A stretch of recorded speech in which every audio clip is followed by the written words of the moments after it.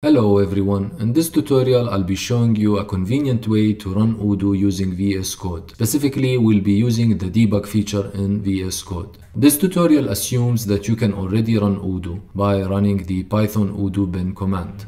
In my previous tutorial, I made a walkthrough on how to run Odoo using the source installation. First, make sure that you could run the odoo-bin command without any errors. Following the source install documentation for Odoo, we can run the following command. Python odoo-bin R for the database user, in my case it's Odoo. The password for the database user is also Odoo, and the database name, which in my case was Odoo tutorial DB. I'm gonna press enter and we can see that Odoo is running.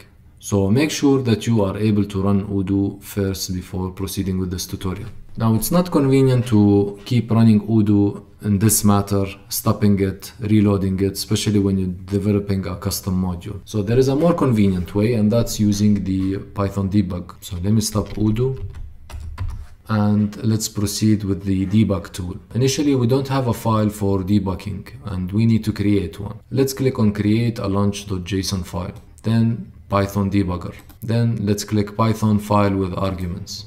Now I'm gonna clear all the contents and I'm gonna paste the following.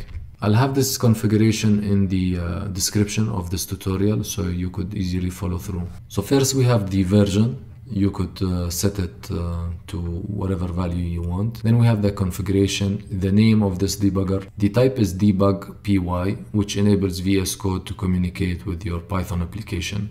In our case, Odoo. The request is launch. It means that the configuration will start a new debugging session for the specified program, which is Odoo. The program should be the path to our odoo-bin file, and it is located in the workspaceFolder -odoo-bin. For the console, we'll be using VS Code's integrated-terminal. Now for the environment here, you need to put your Python path. In my case, I am using a virtual environment that I have created using Venv, and it is located in the workspaceFolder directory under virtual scripts, and the python.exe is located here. Then we have the arguments. R for the database user, it's Odoo. W is for the user's password, which is also Odoo. Then we have the addons-path. Now you could have multiple addons paths. One for the default addon folder directory, which is located in the workspaceFolder addons. Next, if you have the enterprise version, it will be in a different directory. For example, in my case, it is under the workspaceFolder directory, enterprise, Odoo,